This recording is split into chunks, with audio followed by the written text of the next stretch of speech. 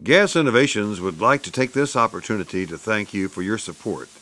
We at Gas Innovations are committed to your success and have produced this video to further assist you in your use of propylene. When converting to hand cutting with propylene, please reference our tip catalog to select the proper hand cutting tip. For the proper tip size and pressure, reference our tip chart located on the last page of our cutting and heating catalog. Set your oxygen regulator and propylene regulator to the suggested pressures for your application. With your propylene and oxygen regulators set to their proper pressure, first open your propylene valve a quarter of a turn, then your oxygen valve a quarter of a turn, and light. Increase your fuel and oxygen alternately until your primary flame reaches 1/4 of an inch.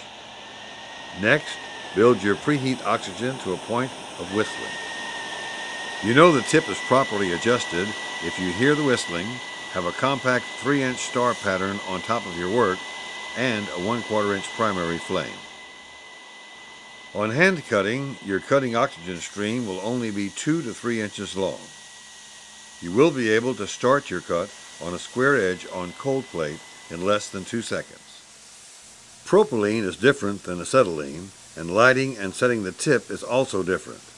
Propylene can be lit with the preheat oxygen on.